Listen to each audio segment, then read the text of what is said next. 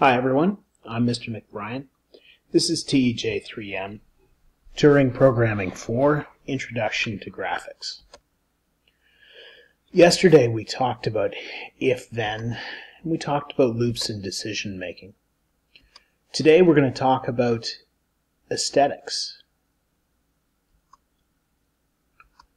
So, it's been a long time really since we could get away with writing software that had purely text-based interaction with the user. We have come to expect something much more attractive from modern software, and in fact there are whole careers around the idea of the visual aspects of software and designing them in an attractive manner. Turing contains some tools. I wouldn't call it the most sophisticated language in the world around those aspects, but it contains a series of tools that we can use to make the software we design look and feel more attractive. So today we're going to do the first aspect of this. There's certainly much more that we can go into beyond this. So let's start with the idea of drawing objects.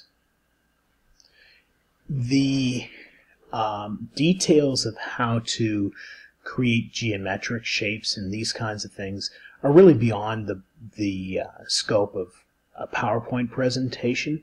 I think it's more appropriate for you to look at the online help in Turing, and I encourage you to just go in and experiment. So you can pop open the online help and play around with that, and you can see some of the objects that you're able to use and some of the options associated with these. So if you go ahead and open up the online help, you can pause it, play around, and start to place some objects on the screen by writing a little bit of code. So just write a few subroutines, pause the movie, and then come back after you've experimented with this and come up with maybe some questions that you hope we can answer, and hopefully I'll have anticipated at least some of these. Okay, so welcome back.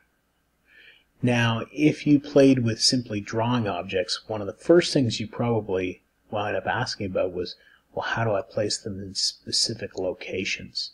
So Turing, of course, will allow you to put them wherever you want on the screen, and the concept itself is really pretty simple.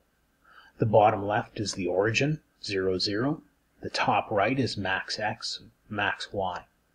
And any other location is just in a range between these. Now, so that raises the question, of course, what are the units of those numbers?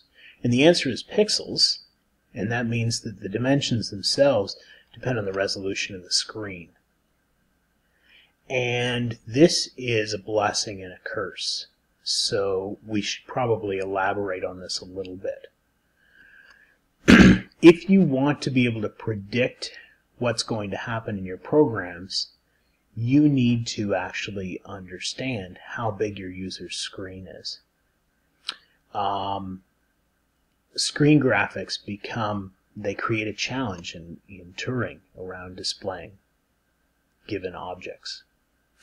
So one way that we can sort of make our displays more predictable, when we know that the user may have chosen a resolution that we're not anticipating, one way we can make them work is we define the screen in terms of pixels, and that's locked in regardless of what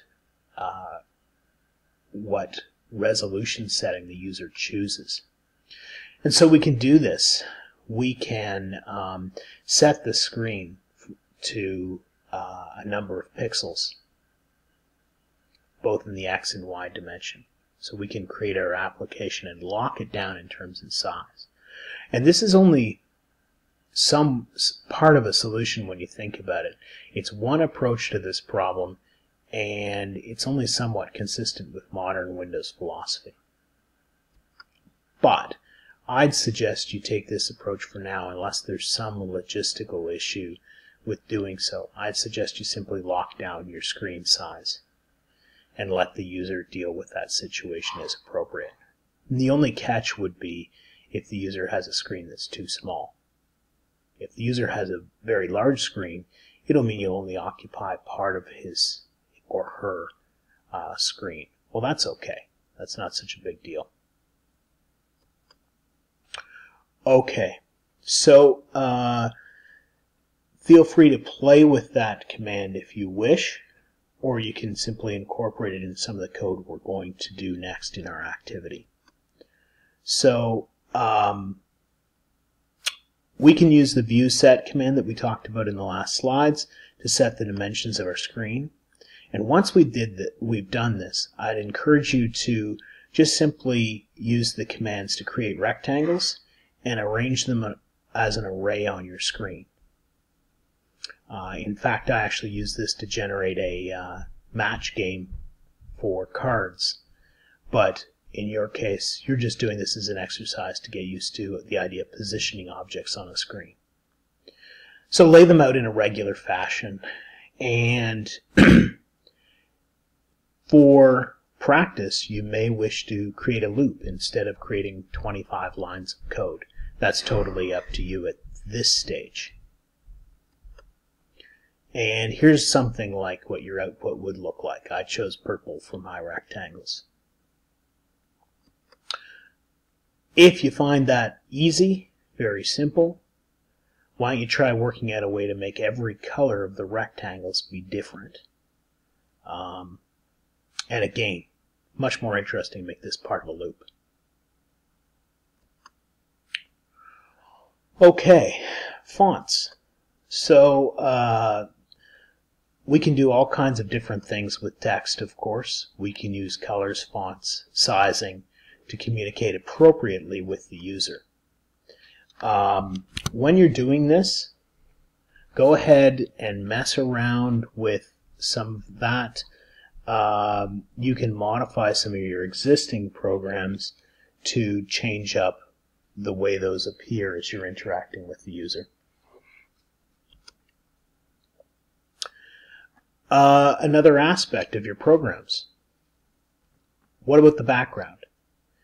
So you can stick with plain white if you want to, but this doesn't give it a very natural feel, and it may be entirely inconsistent with what you want to achieve in your software.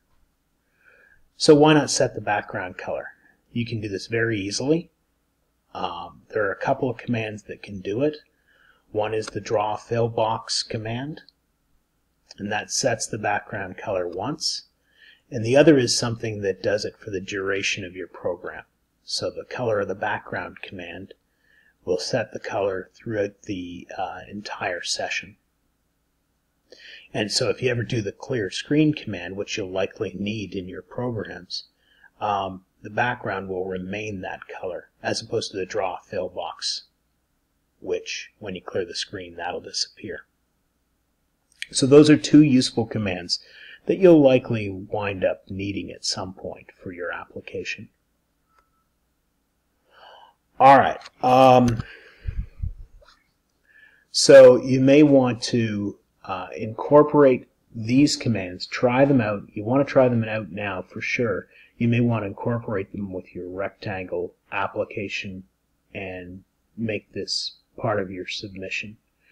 So you can try a temporary background change and try a permanent background change, and incorporate a clear screen command at some point as well if you like. Go ahead and play around with that. So what have we covered today? We covered the idea that it will be an expectation of any software that you create that it look good. And we've talked about some of the limitations of Turing code for displays, and some of the powerful things that you can use as well. So I can say that when your application is evaluated, one of the things that I will do is experiment with changing my screen resolution in order to make sure that your code still works and that the user interaction with the software is still good, even when resolution changes. So you might want to put this in as part of your testing for your eventual application. So for your homework, Be sure and upload the test code that you've created over this work. And you might want to try playing around with, do a few experiments with Windows resolution to see the results from any of the graphical programs you've created so far.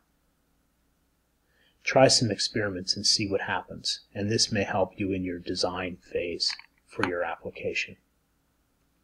So that's all for today. Thanks very much, and have a great day.